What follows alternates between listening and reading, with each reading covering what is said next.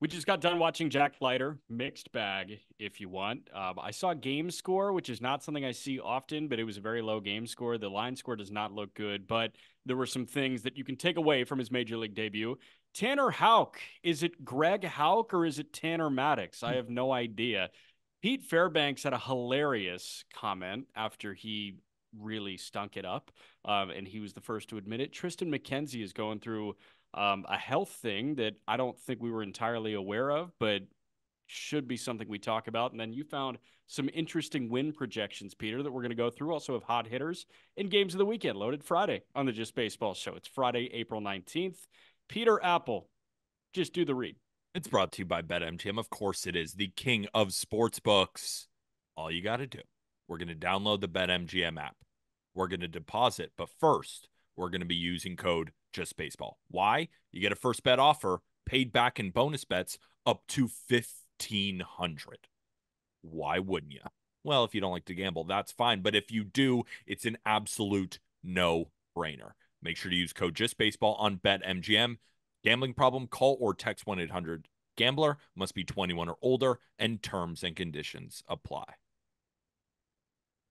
Aram, a lot to dive into on the Jack Leiter front. And I know that you guys hit it at the beginning of the mailbag because it was awesome that he got called up. And that first inning looked great. And it was just a weird overall game on Thursday afternoon in Detroit. And Leiter left in a 7-7 game in the fourth inning. And you sent me a text. It was like things could have looked a lot different had Leiter Taveras not stopped at the edge of the warning track. That was a very weird one. But overall, I want to just start with you. Like, what are you taking away from Jack Leiter's first major league start? Because a lot of people are going to look at the line score and say, man, that really stunk. And it wasn't good. It was with 3 2/3, 8 hits, I think 7 earned. He walked 3.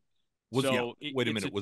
Sorry to cut you off. Was all 7 earned? Because no way all 7 were earned. Leiter Taveras made a little league ass play and just completely dropped it. No errors. 7 earned. To hit? He didn't drop it. He didn't touch it. True, he didn't touch it. That's a good point. So that's why it's not an error. It was a triple. But Aram, what are you taking away from this major league debut for a guy that you've been following very closely for a very long time? Yeah, I mean, it was tough because the first inning he comes out and you're like, whoa. And then the second inning, was kind of that welcome to the majors moment where he makes a couple good pitches, or pitches that at least you'd expect not to get crushed on. And, slider that was like 3 inches off the plate, looper into right field because Gio Urshela can get his bat to a lot of different pitches. And then there was that 3-2 fastball to Riley Green that was legitimately a ball down and in. Obviously, you don't want to leave it there to lefties, but it was a ball down and in. Absolutely crushes it. So I think it was just a little bit of like realizing, hey, I can't get away with working from behind as much in the big leagues. And the thing that was making him so good in AAA is, he wasn't working from behind nearly as much as what we'd seen in the past. We know that the fastball is really good. And there was still plenty of swings and misses that he was able to pick up. Like he picked up 10 whiffs and he actually flashed some good changeups. What I really saw though is a guy that was juiced up. Like you could see the adrenaline. I think you could really see when he got back out there for the second, like really, I think I was surprised he was able to handle it in the first, but then in the second, I think you really started to see the adrenaline take over. And I felt like he was choking a lot of sliders, just kind of overthrowing them. And the thing with Jack is like the curveball and the changeup and the cutter, like those are pitches that are complementary that he's going to try to mix in. Whichever one of those are working for him, he'll mix in as a third pitch. But if the slider's not there, he ends up having to be fastball heavy, and the fastball is really good. But when it's coming, you can, cheat a little bit more and clip it. And I felt like that was kind of what happened. Was that slider's been there for him all season so far, all 3 starts and throughout spring training. And it just wasn't there today. Ends up having to lean more on the fastball. And honestly, it was the best offensive performance I've seen from the Tigers in terms of just the ABs they were putting together. But when the slider's not there, man, like he had to throw a fastball to Javi Baez. That turns into a double. You should never throw that guy a fastball. Like he ended up having to lean back into that fastball too much. And that slider had been there for him all season. Like I said, 70% strike rate before. So I think he'll bounce back. And he really battled. Third inning was great. Fourth inning looked like he was cruising, and he would have been through 4 innings if Leiter Taveras didn't let that ball drop behind him. And it would have been a little bit of a different line score. Not great, but 4 runs in 4 innings, and all of those runs coming in one of the innings versus 3 2/3, 7 runs, I think looks a lot different. you feel way better going into your second big league start with a 9 ERA than you do a 17 ERA. And I know that it's 3 2/3 innings versus 4 innings, but at the end of the day, like, you got to sit with that number for 4 days between starts. And, it is a thing that, like, hey, the game notes are passed out. It says you have a 17 ERA. And then you go on the MLB at Bat app and you see that this guy has a 17 ERA. It's one of those numbers that you really can't escape. And it sucks. But, like, this is one of those that I don't want to say is like entirely misleading because, he didn't have a slider in his major league debut and he was trying to find his slider, and it's hard to do against any major league team. And I like that you mentioned it was the best day for the Tigers this year. That's been a very underwhelming offense so far this year based on the elevated expectations that we had for the Tigers coming into this year. But shit, man, like Spencer Torkelson, Riley Green, Kerry Carpenter in the same lineup. They're going to come alive at some point, and they just happened to come alive against a guy that was, like struggling to find his best version of himself in his first major league game. Yeah. Just a classic rookie debut on the road. Like, it's tough, right? You make your first start in major leagues on the road during the day, right, against the Tigers offense that had been slow, but, they're still all major leaguers, right? Watching Riley Green take those at bats, like, they're a very similar age. It just looked like Riley Green has been seasoned much more than Jack Leiter. I'm not putting a ton of stock into it. Like I said, the 7 earned runs, it wasn't truly 7 earned runs because Leody Taveras catches that. Also in the second inning, you could just tell that it got away from him quickly. You were talking about that adrenaline. It had to at least peak at such high levels, especially when you have a walk on a couple of close calls too. Then it's a bloop single, and then you're like, all right, I have to throw a strike. You throw a fastball, then it's a double, and then it just unravels. That's just what can happen to a rookie. Jack Leiter makes a ton of more starts, collects himself more, and then maybe that double is not a double anymore because he makes the right pitch and then gets out of the inning in the future, because we saw how good the stuff is. The changeup was disgusting. The slider, when he was able to get it in, looked like a good pitch. Couldn't agree with you more. He was just choking it. And then when you have to compensate for a fastball in a fastball count, when a major league hitter knows it's coming and you have to throw it in the strike zone, it's not 100 miles an hour. Like, that's what's going to happen. It was 98, but there was a couple of 94s, right? In 93s and 95s, because he had to get it right in the zone. When he was fully confident in himself, that's when we saw 98. So I saw the velo drop in some situations, just felt like it got away from him. And then when the defense doesn't help you out, it's a major league lineup that can get to you. So I personally don't put a ton of stock into that start. I thought there was a lot of flashes of great things that we're going to see in the future. Last time we were gassing up a guy making his debut, I was like, he's going to come up, make an impact. That fastball is going to really help. It was Brian Wu, and he got bludgeoned by the Rangers that first outing, and then turned the page and was really solid. I think Leiter's going to be able to do that too. I think he's going to recalibrate and be just fine. But yeah, the fastball is great, but it takes an 80 grade fastball to be able to get by when the slider's not there. The changeup for him's always just been that change of pace pitch. He's never really leaned on it more than that, and it was really good. So that's exciting. That's intriguing to see. But again, the changeup and the curveball have always been pitches that are hit or miss for him, and it's always fastball, slider, and then the cutter that he can really just pound the zone with now and overpower guys. I think he'll come back and do that next time around. And I'm excited to see him do that. He's definitely got the mental ability to turn the page and bounce back. But clearly Bochy had some trust in him. He was leaving him out there and was fine with him, running up the pitch count and battling. And I think he'll get another chance next week.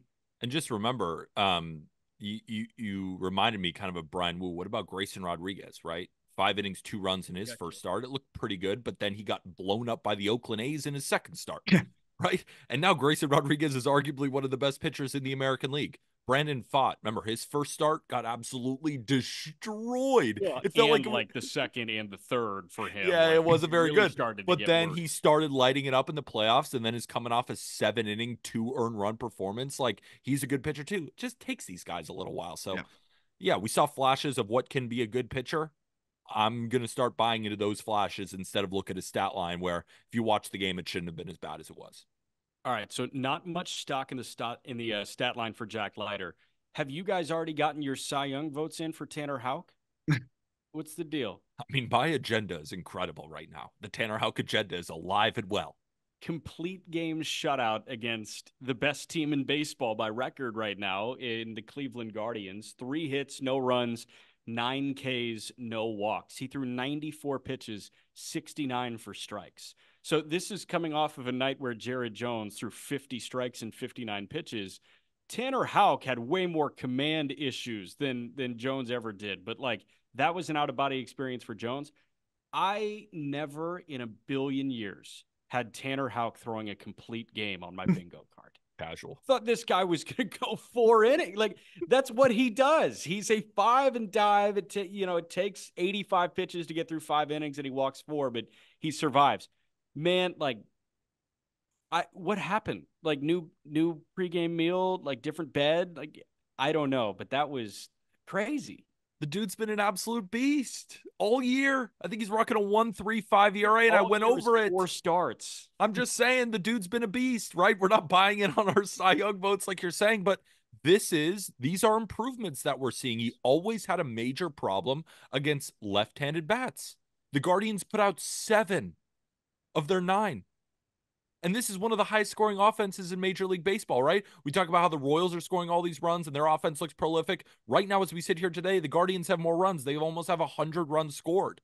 And Tanner Houck shut them the hell down and was efficient while doing it. Whatever he's doing, this new thing, it's exciting. I'm excited for Tanner Houck, as I'm going to continue to be. What's his new thing? Is he doing a new thing? He is kind of doing a new thing. And I think the new thing is confidently pitching to contact and mixing in a lot of ground balls and not needing to be this guy that's going to try to strike everybody out and succeed that way. Cause like he's got the slider. We know that's going to be something that's going to be able to put hitters away. But I also always had the concern of like, okay, how are you going to get lefties out? You know, what's going to be the way that you do that when you're very slider heavy? And he mixed the 4-seamer in around like 10% of the time last year. He's pretty much kind of eliminated that now. And he's made an adjustment to make that sinker more effective. So he's getting a lot more ground balls. You know, I feel like he's able to get that early contact when he needs it. And then mixing in this cutter with a little bit more effectiveness, but mostly just to lefties, kind of eliminating it to righties. But I feel like he's just found that consistency with the sinker. And I think that's been the big difference, where he's able to get that weak contact. He's got the splitter, he's got the slider that are both big whiff pitches, but being able to mix in early contact, get stuff on the ground. Between the splitter and the sinker, he's able to get a lot on the ground. And then the slider is the put away pitch. I think it elevated his floor and now has kind of helped him go deeper into ball games. And he's definitely been trusting that splitter, and it seems to be a lot better this year. Opponents at 310 against it last year. So far this year, they're hitting a $192, and he's throwing it about 8% more, 7-8% more. So adjusted sinker, getting more weak contact. Slider's always been there. Splitter's been better. I think you could see some tangible adjustments here. And I think he's finally able to trust that he can fill up the zone and doesn't have to strike everybody out to have success. How's that for a new thing, Jack? That's a new ass thing. That's a great new thing. I love that. That's why I posed the question to Arm. I was like, I know he's got the new thing, so let's hear about the new thing. It felt like, you know, watching the condensed game of Houck and watching a couple half innings through, like, he's always played blitz ball sporadically. He's always had that one blitz ball pitch every now and again, but it feels like he's almost playing a subdued blitz ball more. And that can be because of the splitter. That can be because of the sinker. It just felt like everything was moving some sort of which way. Like there was no pitch that looked hittable for an average human being. You know what I mean? And like there are arms in pretty much every major league rotation where you have a lot of armchair DHs and they look at it and say, oh, I could hit the shit out of that. Like not one pitch for Tanner Houck that I saw on Wednesday looked like something that a normal, you know, high school baseball washed up, or like even, you know, hey, I was the 7 hitting DH at Merrimack. Like, I just don't think that guy's hitting it. And, you know, credit to Tanner Houck for playing a subdued version of blitzball all the time. It was sort of like Logan Webb-esque, yeah, right? With the splitters. It's very Webb. Splitter, sliders, sinker, and just everything is darting in a couple different directions. So even if you're a lefty, some pitches are going away from you, some are going in, and then when he's throwing it wherever he wants, it's just hard to pick up.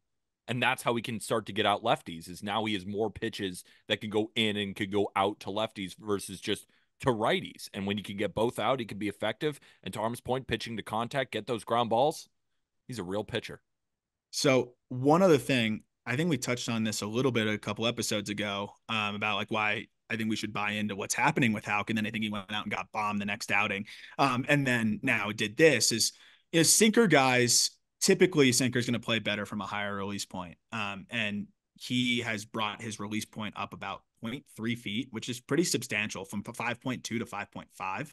So bringing that up more, I think, is really kind of helping the heaviness and the late dart to that fastball. And he's been getting, a lot more horizontal, I think, which is a huge part of it as well. Another like almost 3 inches of horizontal on his fastball from a higher release. So it's going to play up already and then is actually getting more movement. And that's why we're seeing a 5% increase in the strike rate there, because I think he feels like he can fill up the zone. And then I think also it's helping the splitter, because the splitter is hard to throw from this like horizontal release, but a little bit more, a little bit higher up now. I think he's able to kind of stay on top of the splitter more and command it better. So I just think that release change has been all that he really needed. We've known that he's been super talented. No one's ever doubted how talented Tanner Houck is, but now coming from a higher vertical angle, and I think just being able to now work downwards, I think that's really helped his arsenal, because Jack and I talked about it on the call up. There's a lot of 3/4 release guys that their arsenal is conducive to that. Houck, I think, is a guy that's more conducive to slightly higher than that low 3/4 that he was throwing from before. I'm just trying to think about what a splitter would do from a low 3/4. Like, I just don't think it would do anything. You got to turn it a little bit. But the whole point of a splitter is like figuring out a changeup adjacent where you don't have to turn your hand. And then it just turns into like a slower version of your fastball. Maybe there's like a perfect, arm path where you get like a Devin Williams type changeup, but it's sort of a splitter where it's like you just kind of freaking like he's turning, it's weird. Like, I don't know, a straight splitter, I just don't know how that could work from a low 3/4. But I like that point where he kind of rises up a little bit. I want to jump to an interesting clip, and I'm going to play the clip for you here right now. This is from Pete Fairbanks after he bombed an outing. This is courtesy of Bally Sports Sun. Take a listen.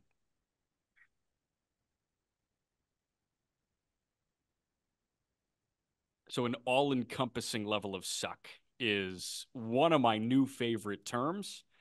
And the fact that he set a timer on being pissed off is my new other favorite habit. So I think that's what I'm going to do. Whenever I get pissed, whenever I get agitated, I'm going to set a timer for 16 minutes, because I'm going to look internally and I'm going to say, what would Pete Fairbanks do in this situation? I related to this so much, not from a playing, but from a betting angle, right? When you lose all your bets, all right, I'm all encompassing suck right now, but I only have a couple of minutes because I got to look at the board tomorrow. So that I've related to me very well while not being any sort of professional baseball player. You're a lot more like the closer for the Tampa Bay Rays than I think most people are. I'm very talented, but I have a 14 ERA right now, is what you're saying?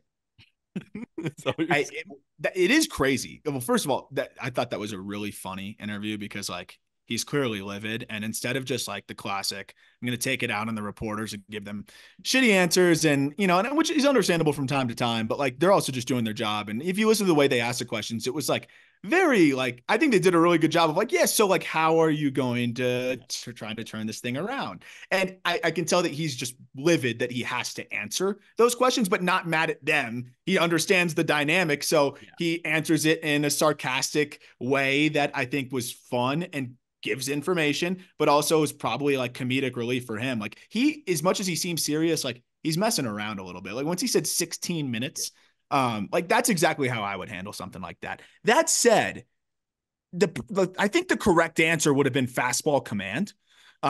He is not landing his fastball for a strike at all. I mean, about the correct answer, man. We want Fairbanks' answer. Yes, his fastball's been terrible. That would be the answer. But I love that mentality from a reliever. Like, turn the page. I'm going to go out there and try and figure it out. But that was one of my favorite sound bites I think we've gotten from a player in a while. So you guys have all fallen into the situation of being in like, a media scrum and, like question asking. When somebody has a shit day, like the worst day to interact with Jim Boeheim was when Syracuse men's basketball lost a game. And you knew you were signing up to get bullied if you raised your hand. So I never raised my hand, like, because I didn't have to. But the local beat writer, like Hall of Famer Mike Waters, would get bullied after every single loss because Jim Boeheim took out his anger on the court on the people that asked the questions. And I did really appreciate how he was pissed. Pete Fairbanks was pissed, but he wasn't pissed at the question asker, because there are way too many coaches and players that just immediately project that anger onto the person asking the question. So I got behind that. And this trend has been continuing for Pete Fairbanks. Just earlier on this year, after he got destroyed in Colorado, instead of going after the interviewers as well, he gave an answer where he was like, the baseballs there were terrible. I couldn't grip it. It was really, really bad. It was super, like, I think he used the word slimy, or I forget the word. It was some version of the term slick, that he could not grip the ball. And he was obviously venting to these people, but he wasn't going after them. He was reflecting. And then this time, it wasn't about the balls. It was about him. And he's not really, if he's going to make an excuse, I think he thinks it's valid, and I bet it is valid, right? If you ask other Rays pitchers or Rockies pitchers that day, they'd probably say the same. Now that he doesn't have an excuse, he's not trying to make one. So that's why, excuse me, randomly coughing now. Continuing on your guys' point, Pete Fairbanks has been doing this, always honest. Whenever he blows a save, go straight to Bally Sports, because you're going to get a great answer. And to Arm's point, he already has 2 viral clips this year. So something needs to change. And Arm, you're saying it's fastball command. Yeah, he needs, I mean, the fastball command, 1, hasn't been good. And then 2, like, when it is around the zone, it's been getting hit pretty hard. I think the characteristics aren't totally there either. So I don't know if it's a delivery thing or what it may be, but he's going to need to then kind of go back to the drawing board a little bit. I would say it's kind of getting to the point where it's a little concerning when you have an 8% swinging strike rate overall across your entire arsenal when you are a reliever and potentially a closer. That is a little concerning, but he still had some good outings there. So we'll see if he can bounce back. The Rays have the 30th ranked bullpen ERA. Whoa. Yeah, not good. 30th, dead last. After that outing by Fairbanks, they went to 30th, below the Rockies. Was Bendix the bullpen mastermind there? I think he was. I think he was, because the Marlins bullpen has been this year since it came over. Yeah, that's the thing. The Marlins bullpen ain't been very good. I will say, though, he has, like, thrown some random players in there, like Declan Cronin. He just comes in and gets out. So, like, he might be building his own Marlins bullpen soon. I'm sure they'll trade all those relievers, and he'll just build his own. But that is crazy. The Rays not being in the top 15. I mean, I'm so used to them being in the top 10, but let alone being at the bottom of the league. Like, at what point do we start to, like, look at that and be worried about that? I know it's April 19th, but, like, is there a point where that becomes a thing? You know what the deal is? They don't have the king of the hold, Andrew Kittredge. We went over that on the Wednesday show. Did you hear that, Arm? Did you hear that Andrew Kittredge has thrown 7 innings this year for the Cardinals and has 7 holds? Isn't that electric? That is the worst stat in baseball, I think. It's the best stat because it's the worst. I still don't even totally understand it, but that is crazy. I mean, he's been good. I'm surprised they let him walk, but they think they can just spawn arms. And some years, I mean, they have, but I guess the one year where you can't spawn them, how do you react and how do you adjust?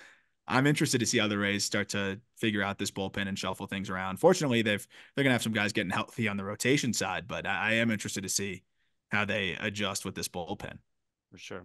All right, jumping to another guy that has really struggled with the heater. Triston McKenzie. Something came out, an article came out in The Athletic from Zach Meisel and Jason Lloyd, and the headline is, Guardians' Triston McKenzie faced Tommy John and decided against it. Did he make the right choice? This article really gets into Triston McKenzie is pitching in 2024 with what sounds like, and they don't concretely say it in the article, a partially torn UCL. They mentioned, like, where he's looking, but that's the deal. Like, partial tear, he had the choice. It was either Tommy John surgery or rest and rehab. And Triston McKenzie started 4 games last year, 2 in June, and then 2 at the end of the regular season. I think it was like September 25th and September 30th. So far this year, Triston McKenzie's velo is noticeably way down. His command is noticeably way worse. 13 innings across 3 starts, 11 hits, 9 earned, struck out 5, walked 12 in 13 innings. That's not Triston McKenzie. He threw 191 innings in 2022. He walked 2.1 hitters per 9, and he's walked 12 in 13 innings. The velo down again. He's clearly not healthy. it sucks that we have to have the sister conversation to the one we have when people are blowing out now, which it feels like is every week, right? We just saw Calvin Ziegler and the Mets organization just go down with TJ on Thursday morning, and we talked about that during the Mets Top Prospect episode on the call up. Like, it is an every week thing that we're talking about this. And McKenzie, you got to remember, he's only 26 years old. He's 3 years younger than Bieber. He debuted at 22. Feels like he should be 28, 29 years old, but he's 26. I think based on reading that, he was really worried to take away a year and a half or 2 years of when he feels, maybe his best, which is mid to late 20s. But at the end of the day, man, like, this version of Triston McKenzie is so clearly not right, and it's so clearly hurting not only the Cleveland Guardians, but the long-term outlook on Triston McKenzie. Like, it's tanking his numbers right now. I wonder if this piece is kind of like the first little domino of like an inevitable decision, because I'm thinking about it. Of course, you always want to avoid Tommy John because of the layoff, and I think there's even some instances where it might have come out later that we maybe even been a little too trigger happy on Tommy John in terms of maybe sometimes it could have been rehabbed, but a lot of times we just see that it doesn't end up working out too well. But I also think it's a little bit of confirmation bias. We'll always remember the players that rehabbed, didn't work out, and then got TJ, and not the guys that had a little bit of an elbow flare up, rehabbed, and then we just forget about it. But I hear the point, and I'm assuming that that's what he was thinking is like, when I'm healthy, I'm throwing the heck out of the ball. I mean, you remember when the last time we saw him at 100%, I mean, he was lights out. I mean, he was flashing 190 innings at a sub-3. He's flashing like frontline stuff, at least number 2 kind of stuff. But he's an ARB1 right now. And if he, delays this any longer and it doesn't get better, he can kind of put himself in this weird spot where it can really wipe things out for him for a while. So like, I think it's something they got to figure out sooner rather than later, because, of course, if you're going to end up getting the surgery, you would have probably preferred to have gotten it at the end of last year so you could be back earlier. If he gets it this year, he's going to be probably wiped out for almost all of next year as well. But if he's an ARB1 right now and he tries to pitch through it and then decides to get it later in the season, he might not be back until sometime during ARB3, which would be the last year before he hits free agency. So it's a tough spot. And, I don't envy that at all. And there's a lot smarter people making this decision than me, but I feel like they've got to figure out which way this is going pretty soon here. Because if you're delaying the inevitable, you're pitching at a lower level now, hurting yourself now, and then you're going to have that layoff anyways. Like, it's a tough spot. I really feel for McKenzie. So different scenario, but similar timeline. Andrew Painter. Yeah. Painter cost himself 2 years, unfortunately. And it wasn't Painter costing himself. It was, his, wasn't a partial tear. He was going to try and pitch through it, and then it just wasn't working. And, what could have been an April cut date turned into a July or August cut date. And instead of coming back around the All-Star break this year, we won't see, when healthy, arguably the best pitching prospect in all of baseball until the start of the 2025 season. We'll see him next spring training in 2025. That's what the in-season delay prompts, which is really tough. And, I'm with you. Like, the pull the trigger too soon is a really worrisome thing. And you would prefer not to get the surgery at all, right? And Triston McKenzie preferred not to get the surgery at all. But, if you read this article on The Athletic, and I'll link it in the episode description, like, he's clearly thinking about his body and his health every time something feels off. And that's just like, I don't want Triston McKenzie to feel like that. On behalf of Triston McKenzie, I'm just like, dude, I want you to be stress-free. And right now it feels like stress-free is an impossible goal for him, which is sad, and it sucks. And I hope, he does what's best for him. So we have seen some pitchers be able to operate lineups, perform well with this partial tear. The first one that comes to mind is Masahiro Tanaka, who I think pitched multiple years with this problem in his elbow. I think he's still going, and he didn't get cut. Exactly. Something like that. Like, he's still going. But Masahiro Tanaka was a 5-pitch guy. He wasn't I throw my fastball anywhere from 55 to 60% of the time, and that's my bread and butter, right? It's only 92.5, but it has that insane ride. He's able to locate it at the top of the zone, which then sets up the tunneling for his slider and his curveball. But if that fastball is so hittable right now, if that velo is coming down and he doesn't have the same ride and that's his go-to pitch, I just don't know how he can be successful with a drop off and stuff. Whereas Tanaka never relied on high velocity at the top of the zone. It was splitters and sinkers and cutters and sliders, and he can move it wherever he wants. But with McKenzie so fastball reliant, and with that fastball down 2 miles an hour, I just don't see how he can be successful operating like this. And so does that say, well, Peter, do you think he should get Tommy John? I don't know what he should do. All I know is right now, operating like this, I don't see it working. It's tough. And you go back to the end of 2022, the final 15 starts of the year. Hit a 2.48 ERA, 98 innings. He punched out 106, walked just 17. So remember, command used to be an issue for him. He seemed to have really figured that out, and he was trusting his stuff. And that's the frustrating part, is you saw a guy that had this epiphany, both from a mechanical standpoint and then also trusting his stuff.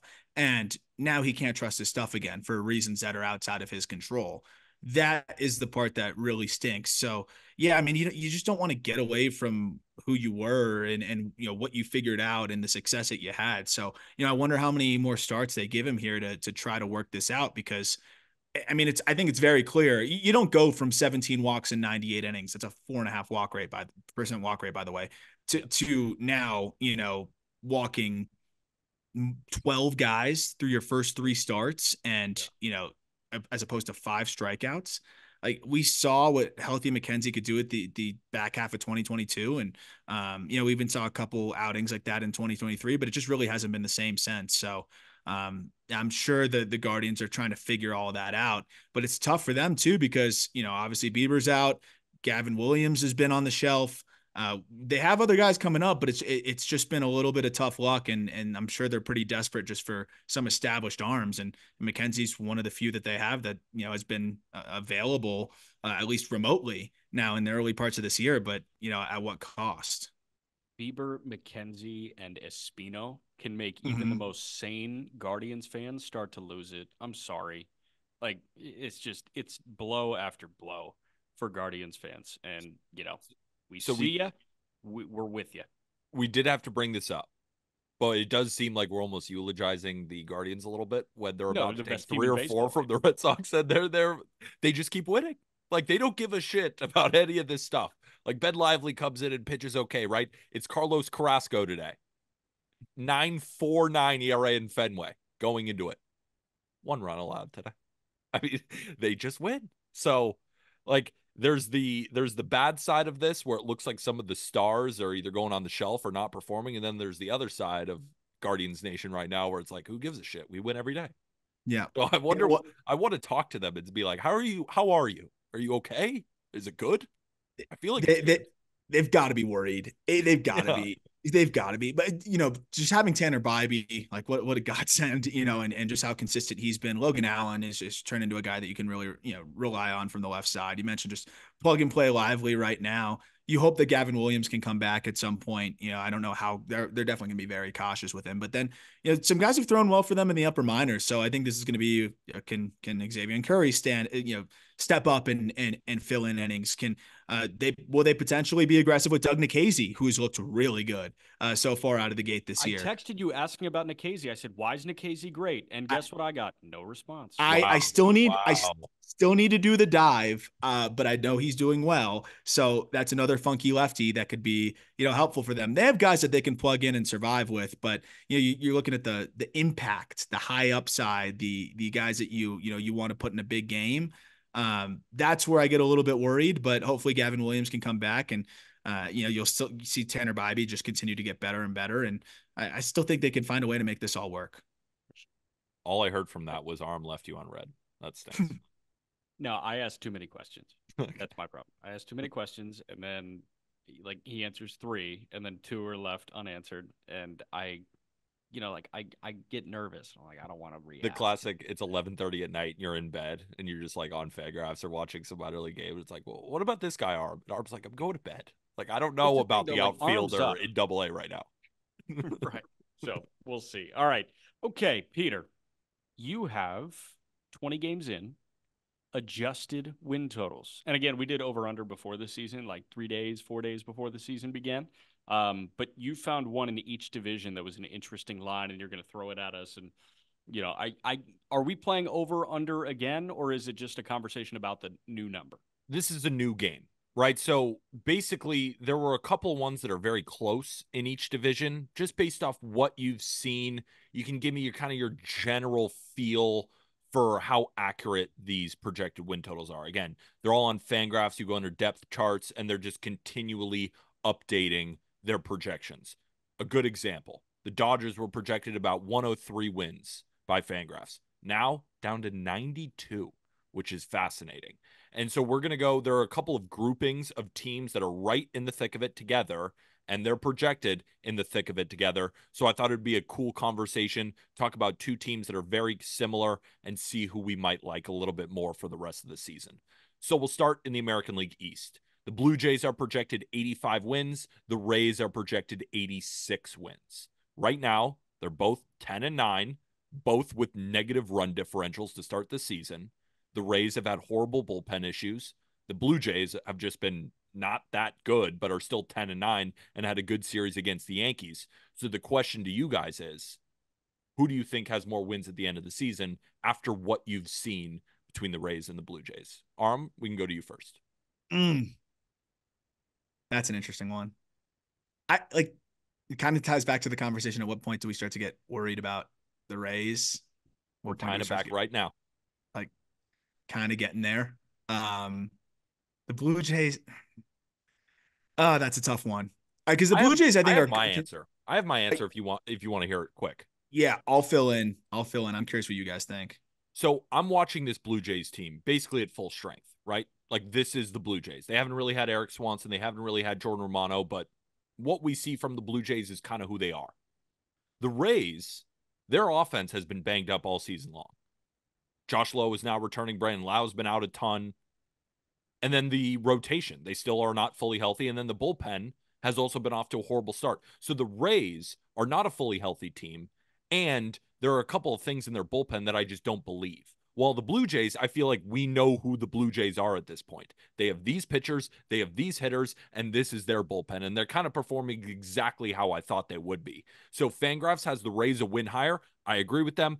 I would take the Rays because I think the Rays are playing poorly, not up to their standards, and they still have the same record as the Blue Jays, where I feel like I know who the Blue Jays are. So I'm going with the Rays. Identical reasoning on my end. Ryan Pepio, is it just going to be an every other start thing? He went 6 innings, allowed 1 run. Like, he was in Colorado. He looked like the best pitcher ever, but there was a clunker before that, and there was a semi-clunker in between. They have a legitimate pop-up arm in Leiter. Like, they found a starting pitcher moving forward. They found this iteration of Eflin where it was like, yeah, he's fine.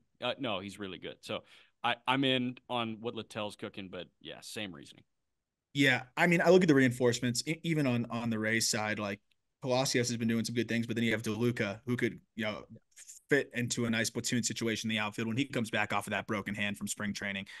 You mentioned the other players, but you also have Junior Caminero, who could be up very soon, came off the IL, has already just been swinging it really well in AAA, and he's big league ready, and it could be one of the most impactful rookies in baseball once he gets up. I will say on the Blue Jays side, though, they did just call up Yariel Rodriguez. I do think he helps their staff. They haven't gotten Kevin Gausman yet. It's been 4 starts with an 8 ERA from Gausman as he comes back from injury. I think he's going to settle in and be better. I just continue to worry about this bullpen, though. Jordan Romano is one of the closers that I have the least faith in every single time he comes in. Yimmy's been great. Chad Green's been solid, but yeah, I do have some concerns there. So yeah, I'm going to side with the Rays just because of all the reinforcements that they have coming in. I think it's easier to make that case there, especially knowing that you are going to get Boz back at some point this year. Some of the guys in the rotation right now may end up just moving to the bullpen and helping the bullpen. And then they've got some guys in AAA that can end up going into that bullpen and helping as well. So yeah, I'm going to side with the Rays on this one, though. I do think the Jays are playing a little bit better ball than maybe the record shows. I actually think they're going to be they're going to hang around this year. But I do have more faith in the Rays.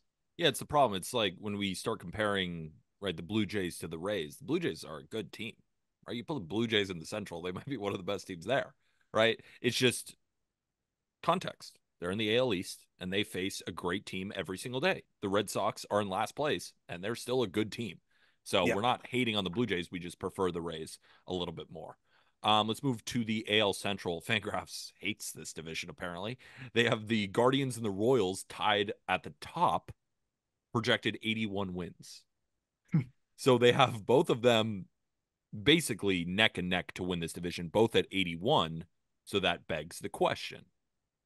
Jack, we'll go to you first. Or I can give my answer first, whatever you prefer. Guardians or Royals? Who do you think takes it? Royals. I'm not thinking twice about it. You pointed out my Seth Lugo blind spot, and I appreciate you doing that because he's the forgotten man, but Lugo's good. Singer being this good, Reagan's proving that last year, second half Reagan's felt like that second half of 15, front half of 16, Jake Arrieta, where it was like, we're probably never going to see this version again, but like this version of Cole Reagan's is still really damn good. That rotation is like legit solid. I think that rotation is legit, like 1 or 2 in the AL Central. And that lineup, man, like, again, we've talked about Bobby Witt. Bobby Witt's real. This top 5 player in baseball thing is fully real. I don't know. They had a good offseason, and this first 20-game stretch did enough for me to convince me that the Royals are going to win the division. Fair enough. Arm, what do you think? I don't want to like be so reactionary on April 19th, but when you look at what's happened since we have, gave our preseason predictions on the Guardians, and then, what's happened with the Royals since then too, the thing that kind of pushes me over the edge is that I have no faith in, if you have 2 teams that are in a similar record right around the deadline, I have way more faith in the Royals adding than the Guardians. The Guardians just love to sit in the middle. And maybe if the Angels dump players on waivers again, maybe that's what the Guardians will do. They'll just claim more players on waivers. But like, other than that, I just don't have a lot of confidence in them adding. And they're getting some great stuff from Gabriel Arias right now. But, if he slows down a little bit, you look at the back end of that lineup, like Ramon Laureano has been pretty brutal. Will Brennan has really struggled. Tyler Freeman is not very good. So I do worry about the back part of that lineup. And then now with the pitching, I do think it's going to be good enough and they can piece it together to survive 162 and hang around. But it could get ugly quick, especially if Bibee, I have a lot of trust in Bibee. I think Logan Allen can be solid, but if those guys falter a little bit, then all of a sudden it starts to get pretty rough with the rest of the rotation. And there's a lot of pressure on that bullpen, which has been really good. And I think that's a separator, though, is the Guardians bullpen is really, really good, at least so far this year. And the Royals, I don't know if I have as much faith in them being able to hold it over the whole year. But I'm going to go Royals with the offense, with the idea that they're going to add, and just the pitching looking the way that it has looked. Who would have thought that like Singer would be this good? And if that continues, I just think it's 2 teams kind of trending in different directions, though the Guardians may have been more talented coming into the year. I'm going to go with the Guardians. I think the Guardians are the better team. Arm, you make a really good point, Jack, you did as well, about the bottom of the Guardians lineup and how it's not that good. However, I would take the top of the Guardians offense over the top of the Royals offense, even though the Royals offense does have Bobby Witt Jr. But I'm also looking at a bottom of the Royals offense where Salvador Perez is off to a really good start. Do we think he's going to slash 324, 375, 74? Probably not. Now you could say, well, what about Josh Naylor, who's been really, really hot? I have much more faith in Josh Naylor moving forward, right? MJ Melendez got off to a really, really hot start last week. Been one of baseball's worst hitters, but he'll go up and down. Yeah, I think he'll be fine, but overall, right, if that's your 5 hitter, we'll see. And then we keep working down, like Nelson Velasquez off to a good start. Is he going to continue that? Adam Frazier off to a horrific start. I don't know if he's going to keep being in the lineup. Hunter Renfroe, same thing. Kyle Isbell, same thing. So for the reasons that you're worried about the Guardians lineup, I'm also worried about the Royals, but then I'm more confident in a Steven Kwan, Andres Jimenez, Jose Ramirez, and Josh Naylor over the front 4 for Kansas City. Now, the Royals rotation is better, especially with Bieber going down, especially with McKenzie. We talked about all these issues. But the Guardians bullpen is much better. The Guardians bullpen right now ranks 2nd in ERA. Yeah. I think is, let me quote that correctly. Yeah, I'm on the Royals. Yeah, 12th. Guardians are 2nd. So if I think a better offense, I think I have better defense as well with Cleveland. I think I have the better bullpen. And I also have a team that just 2 years ago was coming off 92 wins with a lot of the same guys on this roster. So I think the Guardians are more proven. I think they know that their window is opening sooner than the Royals is, that this is kind of year one. I think the Royals are off to a good start. I think they're going to finish second in the division. But I'm giving a slight edge to Cleveland here overall. If Cleveland adds at all, like if I knew that they'd be remotely aggressive, I'd agree with you 100%. No, but you're right though. That is something because I also have more faith in the Royals adding than I do the Guardians. I'm with you. Like from a roster, like in complete roster perspective, the Guardians are just more complete. And then you have the guys at the top, like you mentioned, I just have a little bit more faith in being consistent. And Quan being off to the start that he's on is awesome. And especially when he came on and kind of talked about some of the specific things that he wanted to do, and he's doing them out of the gate this year. It is a really unique one because I feel like in a month, the perspective could change again on these teams with all the fluidity for good and bad with both of these rosters. If I knew that the Guardians would just go out and get an arm and a bat at some point at the deadline, I'd feel really good. But I think it's going to be a fun little battle between these two teams. And it'll be interesting to see if the bullpen that the Guardians have can separate itself enough from the Royals to make up for a little bit of the edge and the rotation that the Royals now have, even just having a Waka in the back end of that as well. It's going to be fun. And I'm glad because like the Central kind of needed this. And I think it's going to be a kind of a unique, fun, new battle that we haven't really had, which is always great for baseball. And not to just gloss over the Tigers, who've been playing well too. They're just projected at 79 wins. I just thought to locate the top two teams exactly, but Tigers could be competing here too.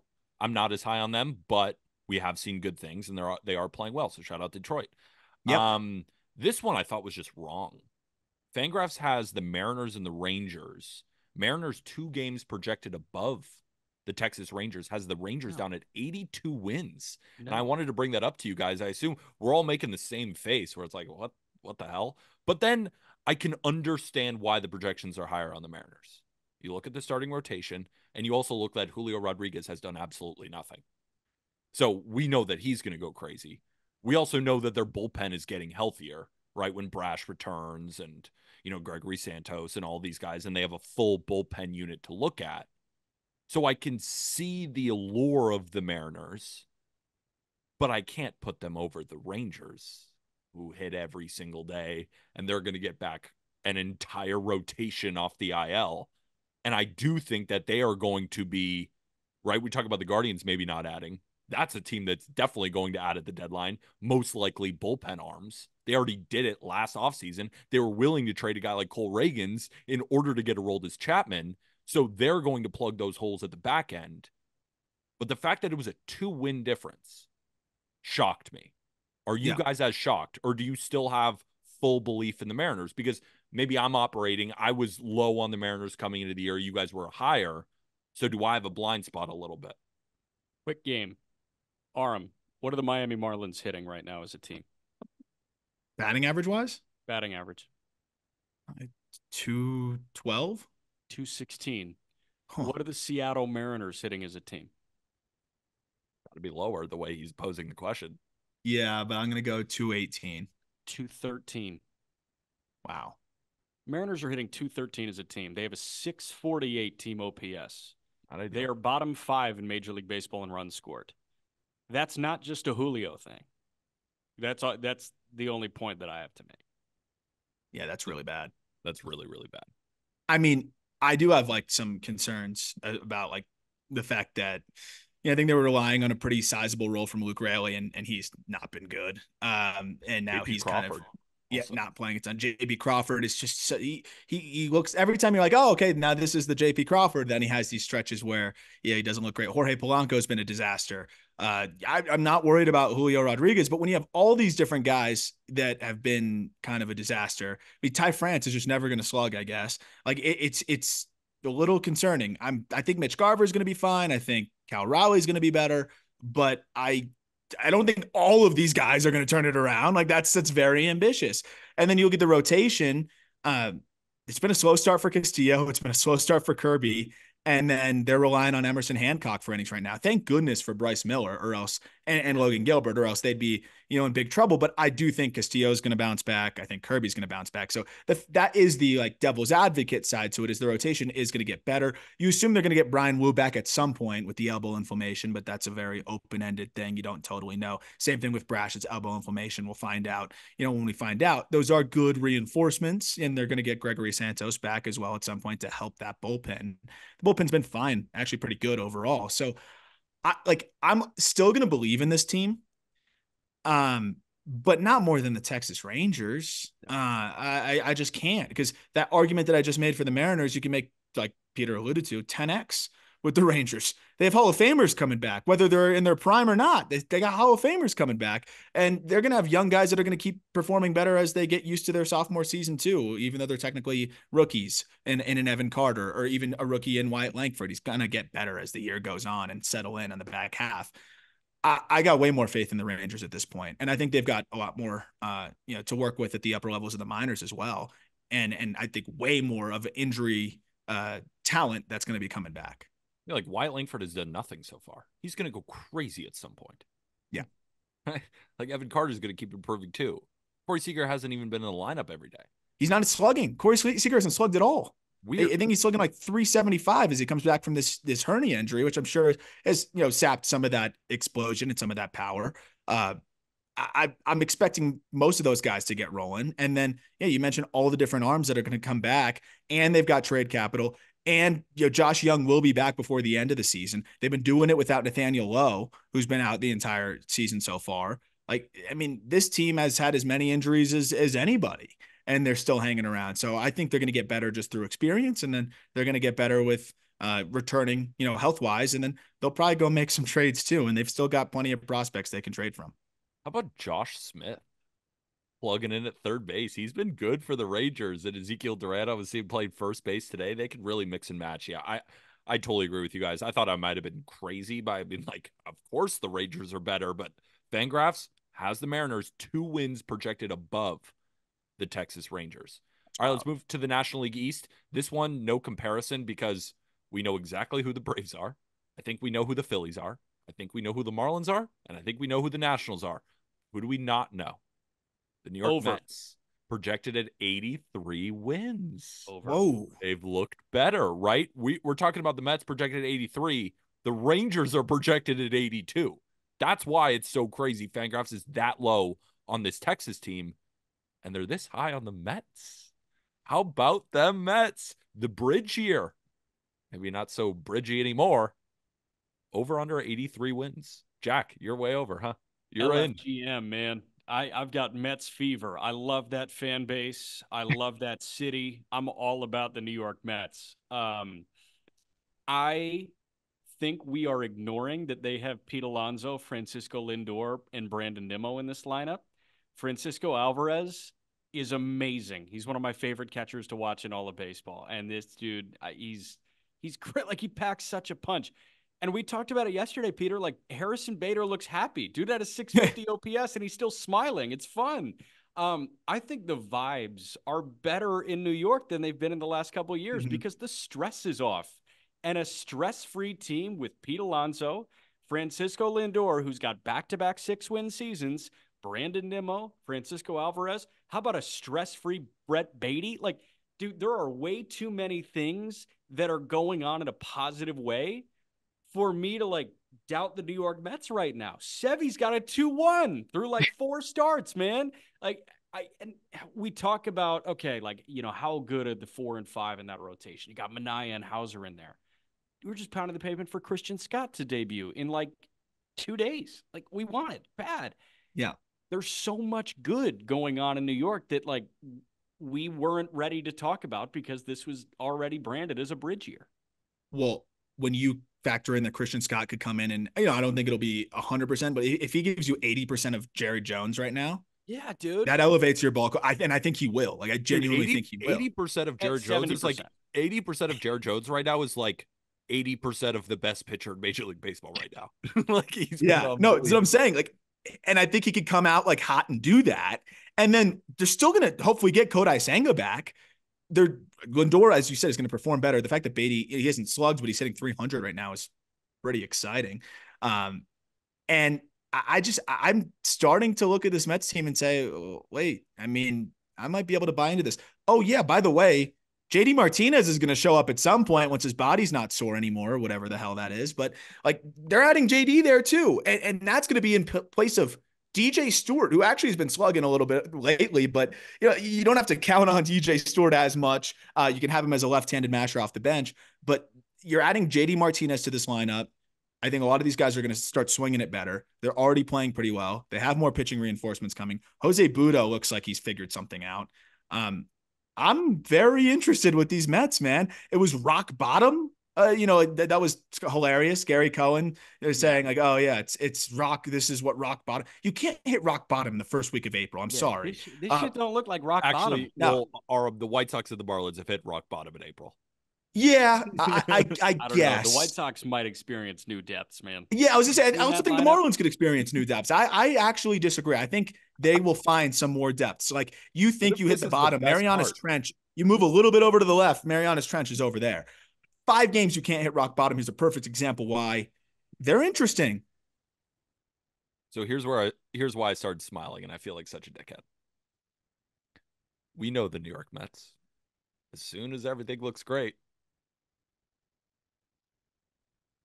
The New York Mets. I know I didn't want to say it because I feel like it's a dick move, and it's like, well, we could get excited just for it to be the classic New York Mets, but you know what? I'm not going to do that. No, I agree. You know what? Quick pause. You are right, because as soon as we brand it as bad, things go better than expected, and as soon as we brand it as, oh, this gets intriguing, they just bottom out. Dude, I broke down MJ Melendez's swing for like 15 minutes, and since then he's 0 for like 12. Yeah. Like it's just. I mean, this is what happens when you talk every day. It just happens. It's amazing. It's amazing. And this is baseball. Jack, it's like, I mean, you guys know the Mets. We know the Mets very well. As soon as things are looking awesome, right? There's so many more areas, right? You talk about Lindor, he's hitting 150. No way that can continue. The Mets offense is going to get better. They're going to get Kodai Senga back. The bullpen looks great. Edwin Diaz. Diaz is Edwin Diaz. Of course they're going to go over. And then they met. You know what? I don't think they're going to met this year. Actually, what would Mets fans want us to say? Would they I don't know. Us to curse them? Because then they'll start playing well. What should we do here? I'm not going to share my take. Okay. I'm not going to share. I would get in trouble. All right, here's the take. The Mets are projected 83 wins by Fangraphs. That's it. That's the take. Is that fair? Yeah. Okay, so we are not liable for anything. Nothing. No. All right. But I am excited about the Mets. Nope, I take it back. National League Central. 2 teams that I find fascinating. A lot of hype. One team's performed better than the other, but they're both projected for 80 wins. Cincinnati Reds and Pittsburgh Pirates, both at 80. There's probably more things to be excited about early on with the Pirates. Jared Jones looks like a freak of nature. Paul Skeens, unfortunately, I think we heard a rumor that he might debut on Friday. That got taken away. So I don't think we're going to see that debut yet. But Keller's been good. Martin Perez has been awesome. The bullpen's been good. The offense has been exciting. And the Reds have fallen a little bit flat on their face to start. But I think the Reds have a more talented roster than the Pirates do. This one was my toughest one personally to pick and choose between these 2 teams. Jack, we'll start with you. Pirates or Reds? Is O'Neill Cruz still leading baseball in punch-outs? I think he might be. He was yesterday. He's already punched out 31 times. Henry Davis has been very not good. Well, they have Joey Bart. Joey Bart got hit in the head with a home run ball in the bullpen and hasn't been okay for like 4 days. Oh, really? Yeah. That's that crazy. That was the report. Apparently he was going to be ready to go on Wednesday, but he still wasn't feeling good. Oh, no. That's horrible. Yeah, it sucks. But no IL stint, but like just a freak thing that happened. See, Tyler O'Neill just went on the IL for there's something wrong with his head. Yeah, just bad. That collision was brutal. Yeah. Brutal. Yeah, I don't know. Like, I want to hear your guys' sides. And then I'll make my Reds case. Like, Nick Lodolo's back. Lodolo looks good. I hope he can stay healthy and keep doing it. But man, like that, if Nick Lodolo's doing that, sign me up. Frankie Montas, I don't think he's going to be an ace. Like I think, but he's an arm for them that I think is going to be solid through most of the year. We've seen great things from Andrew Abbott. Hunter Green, again, I think he's looked better than the numbers would indicate. And yeah, I don't know if he's going to pitch like an ace, but I think he's a really solid arm. It looks like the rotation is well rounded. The bullpen's been a bit of an issue. I think that's one of the easier things to fix overall. And they have some guys. They got Zach Maxwell in the minor leagues throwing 99.5 with 20 inches of vert. He might come up and end up helping them out of the bullpen. But you start to see Ellie De La Cruz pick it up a little bit, which is exciting. I don't love Jonathan India, but he ain't hitting 160 this whole year.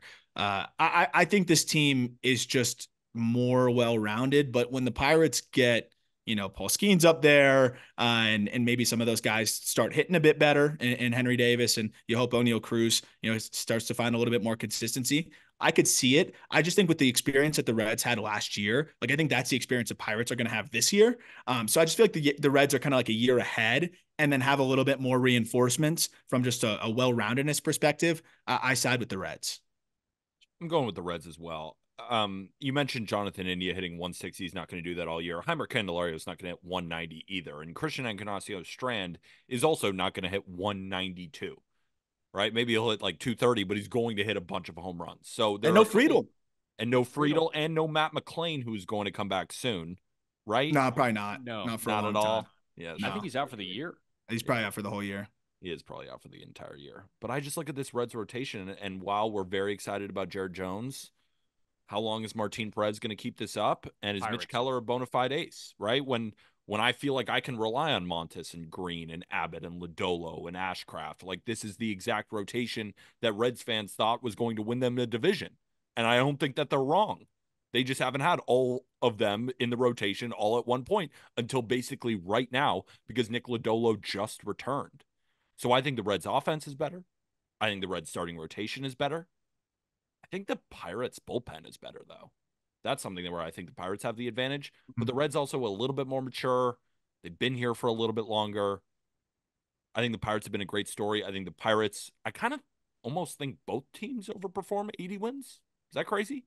I think both teams go over, but the Reds go over more. I don't think that's crazy. That's kind of where I'm feeling right now. Or maybe they're both between 81 to 83. That's where I'd peg these teams, with the Reds being the higher end projection. Gotcha. But I did find it interesting that Fangraphs has them both pegged at 80. All right, let's move on to the National League West. Two teams tagged at 84 wins. Gentlemen, you like the Diamondbacks or the Padres more? San Diego. Diamondbacks. I've been a Padres believer going into the year. I'm just gonna kind of ride that wave. I think it's gonna be a race in this division. I think everyone's gonna play really well. I think the D-backs are gonna continue to play good ball and be better, down the stretch. And I think they're gonna be a really solid team because they got a lot of reinforcements coming. But I'm believing in this Padres team. I think it's a little bit of that fresh look as well. And guys that I think are starting to play with a little bit more passion and having the youthful injection, and then seeing what Michael King's doing, seeing Dylan Cease throw well. I don't know. I like what we got going on here in San Diego. The neck tightness thing with Darvish stinks, but at least it's just a neck thing. He should be back. I have a feeling the star power finally shines through in San Diego. I totally get what you guys are coming from. It's hard to still stick with the Diamondbacks, but just because I was high on them at the beginning of the season, I still thought the Diamondbacks were better. I'm just going to stick with it. And maybe I'm being optimistic, but I'm seeing a rotation that is going to unfold, right? Jordan Montgomery makes his first start, I think Friday against Blake Snell, or maybe it's Saturday, but it's this upcoming weekend. The Borisov, that's fun. Yeah, exactly. The Borisov, that's a good one. So, and that rotation is going to look like Gallen, Kelly, Jamont, Fott, and then a combination of Ryan Nelson, Tommy Henry, or Eduardo Rodriguez. That's a really tough rotation. Do I think Corbin Carroll's going to have a 640 OPS moving forward? No. Right? And there's a couple of more bats in their lineup. Ketel Marte is standing on his freaking head. The only way the Diamondbacks have been scoring lately is due to Ketel Marte. But Jock Peterson looks good. Christian Walker has been slow. Gabby Moreno is off to a slow start. There's just a couple of bats in the lineup that I expect to be a little bit better, and the rotation is still good, still without Paul Sewald. And Joe Musgrove has been struggling. But Michael King looked great. I think these two teams are going to be neck and neck. I said going into the year, buying into the Giants early. I mean, what was I doing there? But it's definitely between the Diamondbacks and the Padres right now. I'm going to stick with the Diamondbacks. I still think they're better. I said going into the year, I thought the Padres bullpen would sneakily be one of the best in baseball. And, I think they're kind of living up to it for the most part. I mean, They've been you got great. Suarez looking like Suarez again. Peralta's got a sub 1. Yuki Matsui's got a sub 1. And then Yel De Los Santos is at a 108. Like their back end of that bullpen is really, really good.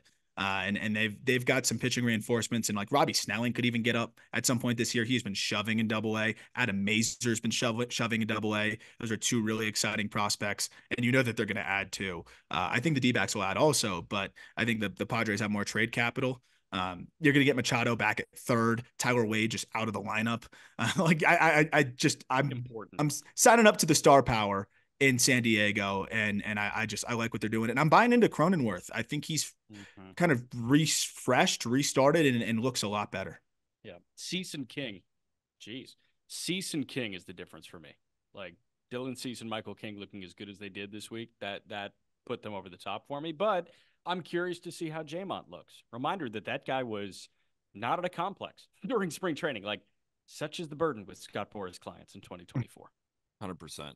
I think it's going to be a fight to the end with a lot of these teams. That's why I wanted to bring them up, right? The margins are razor thin. So now I think it's time for the top 5 hitters of the week. Ready? So the top 5 hitters of the week are brought to us by Outlier, which is a sports betting decision assistant for aspiring intermediate and advanced sports bettors who understand that data is the foundation of a profitable sports betting strategy. Outlier pairs hyper-contextual and relevant sports data with available betting markets. Unlike traditional sports data sites like ESPN and Baseball Reference, what Outlier does is they organize and visualize data for easy comprehension. That's why we want it. Efficient decision-making and immediate execution. You want to make good decisions and you want to make them quickly. That's what Outlier helps. And make sure to check out their first of its kind strike zone heat maps and pitch arsenal roundups that allow you to quickly visualize pitcher and batter matchups all in one screen. It's available on iOS, desktop, and mobile browsers. Get your 7-day free trial in our episode description by clicking the link, or go to outlier.bet/justbaseball. And if they ask for the promo code, remember, it's always just baseball. So this is where I find all of the hottest hitters of the week. Do you guys want to guess who they are? Or should I just give them to you? From this week. From this week. From the standpoint of like OPS? It's WRC so plus. the way I found all of them was a combination of WRC plus, WAR, batting average, home runs, and I just picked, and it was especially using Outlier, they put it all in one thing.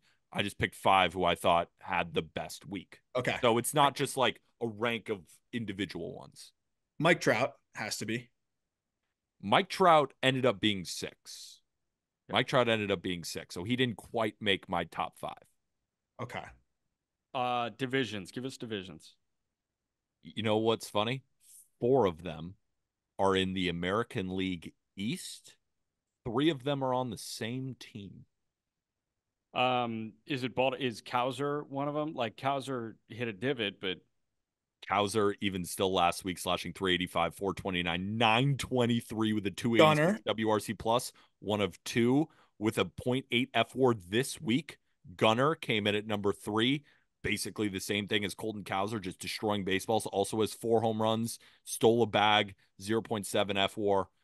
Gunnar Henderson came in at 3. So we got Cowser at 2, we got Gunnar at 3, and you still have AL West and 2 AL East with another Oriole. Another Oriole is either O'Hearn or it's, Mullins just hit a walk-off nuke. Jordan Westberg has been going crazy. It's Westberg. Yep. It's Jordan Westberg. Jordan Westberg, 2 bombs, 2 steals, walking a ton, hitting 423 with a 253 WRC plus, 0.7 F4. So now you're missing 2, an AL West player and an AL East player not on the Orioles. So you got all the Orioles. Marcell Ozuna. Marcell Ozuna is not here. No, AL West and AL East. Oh, he said AL West and AL East. Shoot. Marcell Ozuna was in the top 10, though. So that was a good guess. Soto's got to be in there, right? Soto was not in here. Oh. Not a Yankee either. It's a Blue Jay. Oh, it's a Blue Jay. Highest WRC plus of the week. Is it Dalton Varsho? It is Dalton Varsho. Welcome back. 4 bombs for Dalton Varsho. That's why he's slugging 11-18 with a 327 WRC plus. Love. That feels Good to that see feels Dalton really Varsho good. come back. 100%. Yeah, God, I would, that's one where it's like you always want the trades to be like even.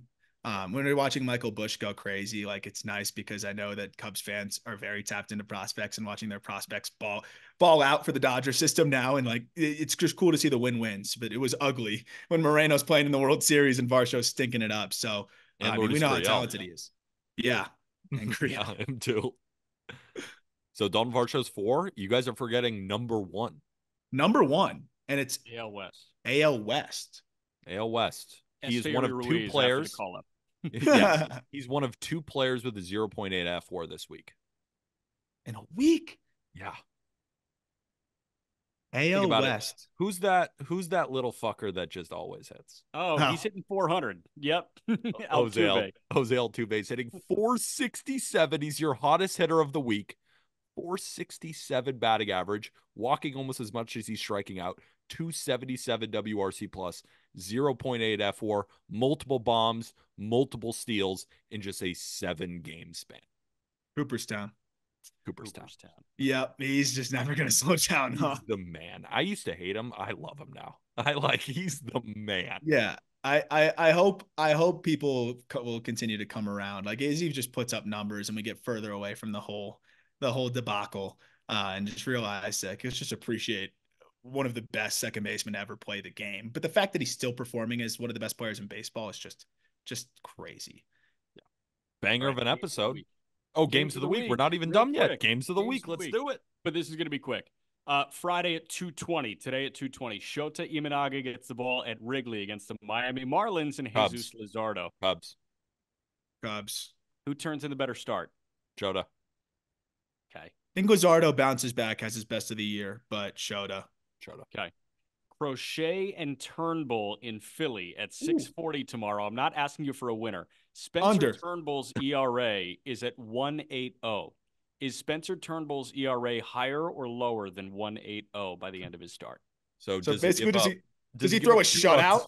You know what? I'm going lower. He does. I'm going to go marginally higher, but I actually think he shoves again. 6 shutouts in 16 games, dude. The White Sox and the Brooklyn Superbas in 1906. Verlander makes his return. I know. In 1906? Yes. Verlander in Houston against Mackenzie Gore, who's been throwing well. Verlander's gotten roughed up twice. Oh, yeah. Who wins? Feels like an over. Mackenzie Gore. I think. Welcome to the Astros. But at the same time, Astros offense has not been hitting, so. I watched the Verlander rehab start in Double-A Frisco. I mean, he gave up 5 earned runs in Double-A. I don't think he actually was in his head. I don't know if he even saw hitters. I think he was legitimately throwing a bullpen, and then whatever happened.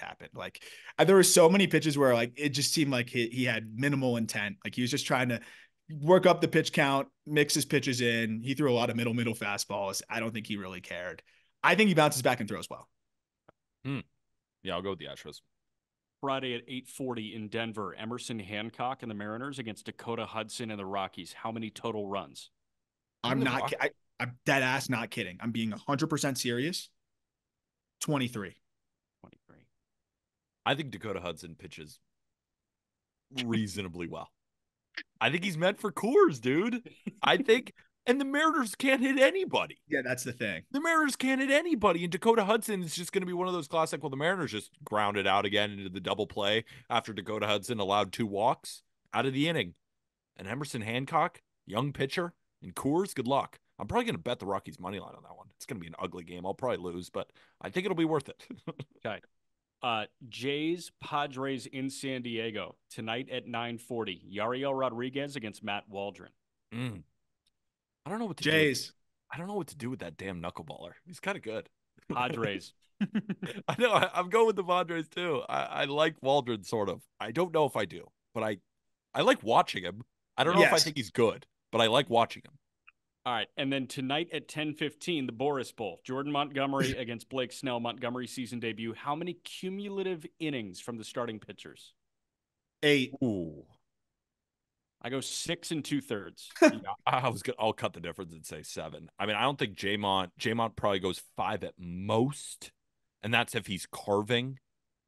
And Blake Snell is going to go 5. So yeah, I think anywhere between 7 and 10 is probably an accurate projection. I'll go with the Giants, even though You got to go quicker than this, man. You have to. I'll go Giants. I'll go Giants. Got to go quicker. Saturday at 2:20, Edward Cabrera, Javier Assad. Pitcher's duel.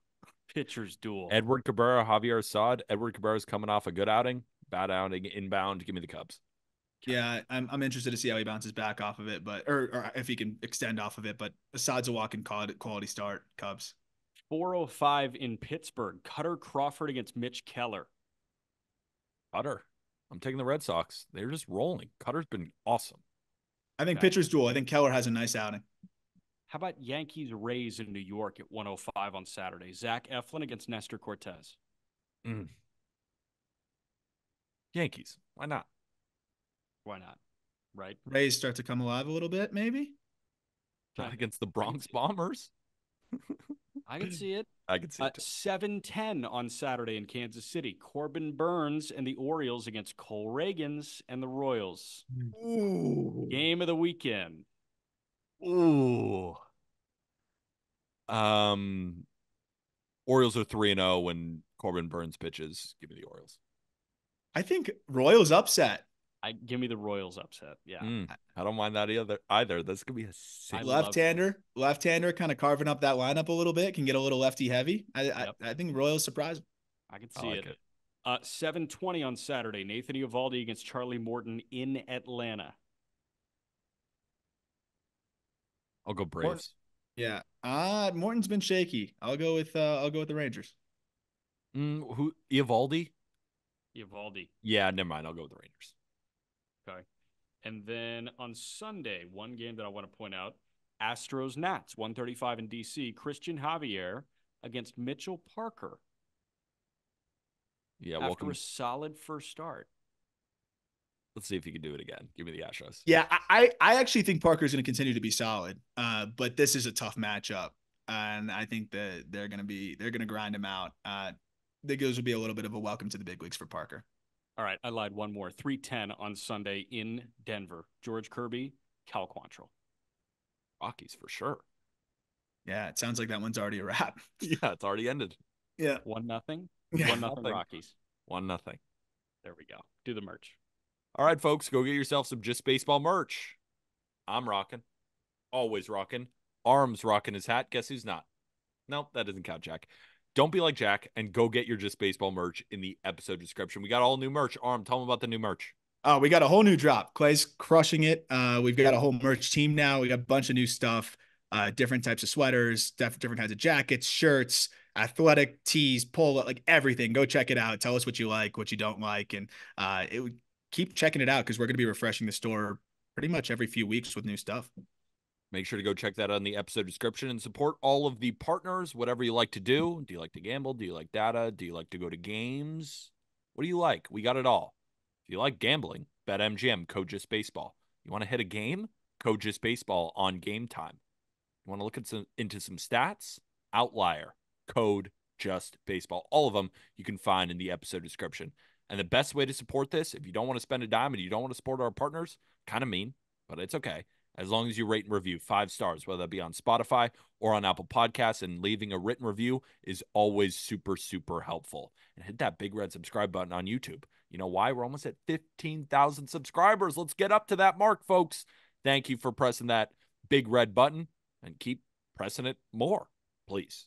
For Jack McMullen, that's Arm Lane, and I'm Peter Apple. We'll be back on Monday. And with that, thank you, everybody.